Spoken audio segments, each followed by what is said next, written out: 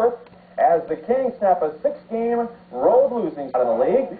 Coach Jim Calhoun concerned.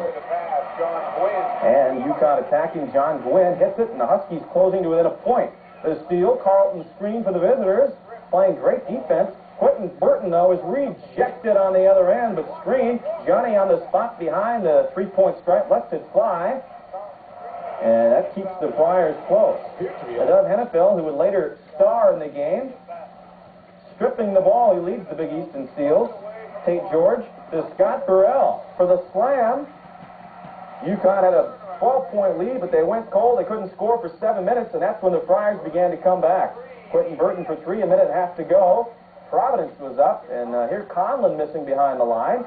But Murdoch follows it with 3 seconds to go to tie it up. Murdoch had 9 points in overtime for the Friars.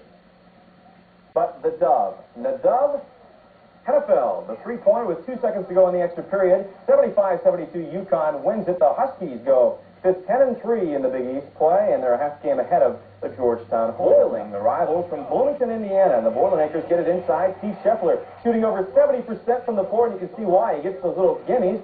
Purdue by 11. Tony Jones, a long pass. The solo stuff by Chucky White. White had a dozen in the first half. And Bobby Knight, well, I guess you could say he was a little upset on the sidelines. His Hoosiers down by 15 at the break. Purdue blowing it open in the second. Scheffler is there.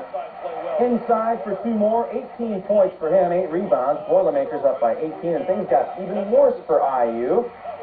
Tony Jones, the steal and jam.